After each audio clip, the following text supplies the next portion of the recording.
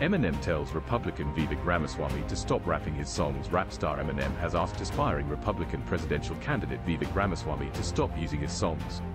The letter comes more than a week after the biotech entrepreneur delivered an impromptu performance of Lose Yourself at the Iowa State Fair. Eminem made the request via performing rights organization BMI in a letter dated the 23rd of August. Mr. Ramaswamy is vying to unseat Donald Trump as the presumed 2024 Republican nominee.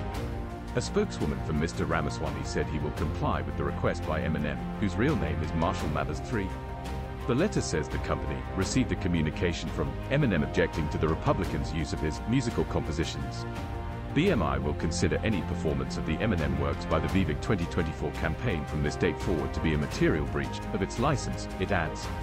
Referring to an Eminem lyric, campaign spokeswoman Tricia McLaughlin said in a statement to U.S. media, "Vivek just got on the stage and cut loose. To the American people's chagrin, we will have to leave the rapping to the real Slim Shady." Mr. Ramaswamy posted on X, formerly known as Twitter, to make light of the situation. "Will the real Slim Shady please stand up? He didn't just say what I think he did he?" he wrote, referring to more of Eminem's lyrics. Politicians and musicians have clashed over the use of music for decades. Bruce Springsteen castigated President Reagan for planning to use Born in the USA for his 1984 election campaign.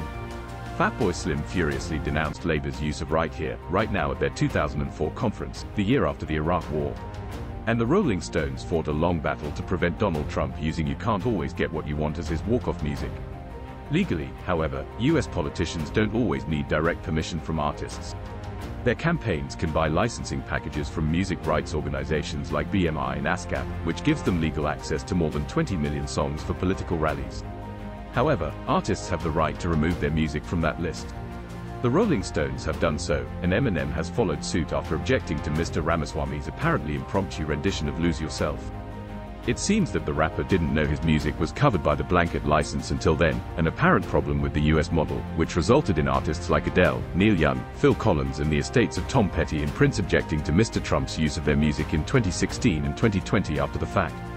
In the UK, the situation is clearer.